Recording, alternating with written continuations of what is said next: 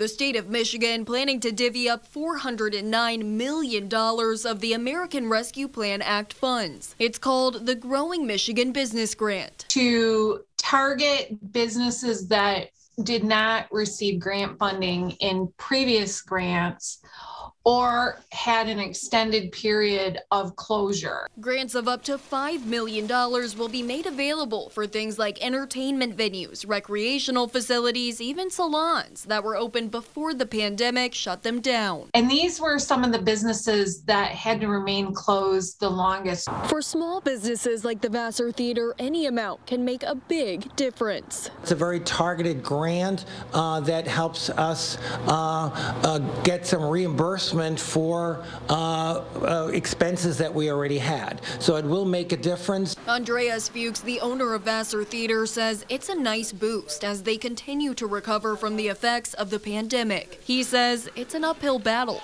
Yes, we're finally open and our customers are coming back and they're enjoying, in our case, going to the movies and seeing great films and eating popcorn, but we have not recovered.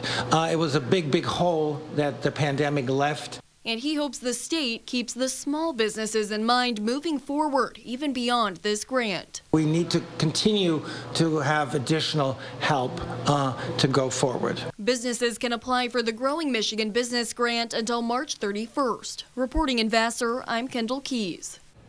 Business owners have until the end of the month to apply. Grant awardees will be notified in the spring.